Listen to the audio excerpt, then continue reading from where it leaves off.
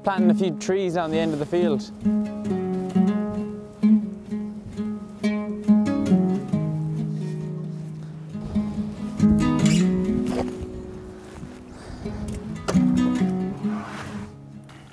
Nice to get in out of the cold. One of the best things I enjoyed about doing the series was getting to go and visit all these really interesting people and document what they do.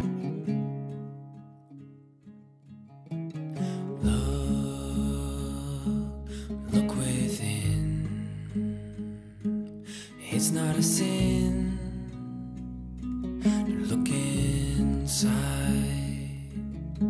See the light, it twists and turns before it burns into the night. See the deep. It's been amazing to think that a year ago we were only just starting the field and starting the garden really, and yeah, we've managed to film it all the way and meet all these amazing people along the way, and just see how it's evolved and how the year has gone has been pretty amazing.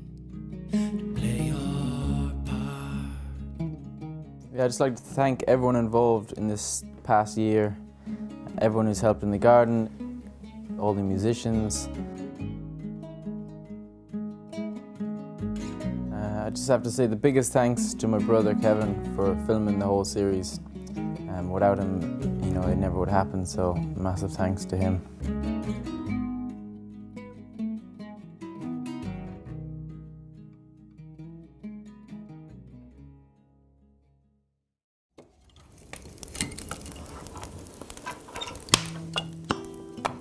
It's mad to see how many people have actually watched what we were doing. Like, you know, when we grew up, there was very little in the way of surf, you know, surf videos and stuff. And this video here, Litmus, is one of the first movies myself and my brother ever got. I was only 7, just started surfing, and we just watched it on repeat.